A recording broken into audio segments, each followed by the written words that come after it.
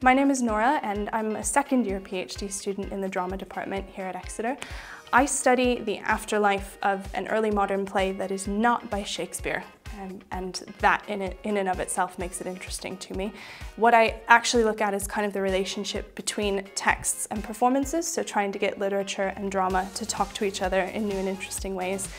And I also want to think about how this particular playwright is being received and conceived of, and how he kind of operates on the fringes of a canon, but is also part of a kind of sub-canon. So that's a little bit about what I do. In a broader context for the university, I'm part of the College of Humanities, which means that I get lots of perks, including a great research community. We do a conference every year in the College of Humanities, and if you're a research student, you can come and present your work in front of your peers.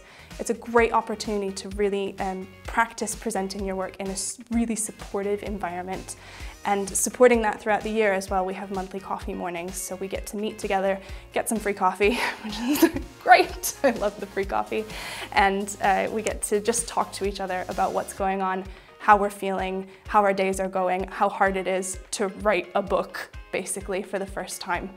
So it's great being in the humanities because we're a very cozy community together.